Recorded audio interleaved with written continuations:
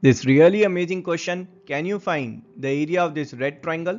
We're given are three squares inside a circle and area of this blue triangle is 5 centimeters square. Let's check the solution. Let's start by assuming the side length of square as A, B and C centimeter, and thus the diagonal length that will be root 2A, root 2B and root 2C centimeter.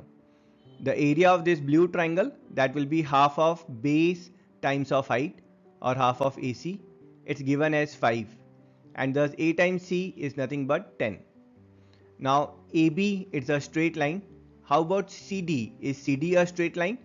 We know that angle between the diagonal and the side in a square is 45 degree. So this angle here also is 45. This angle is also 45. This is also 45. Complete angle is 180. So CD is also straight line.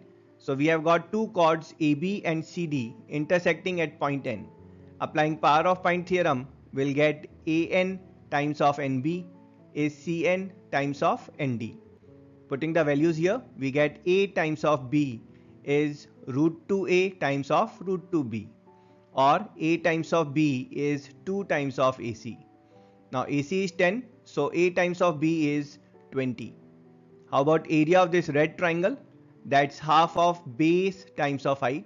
That's half of root 2A times root 2B, or this is A times of B.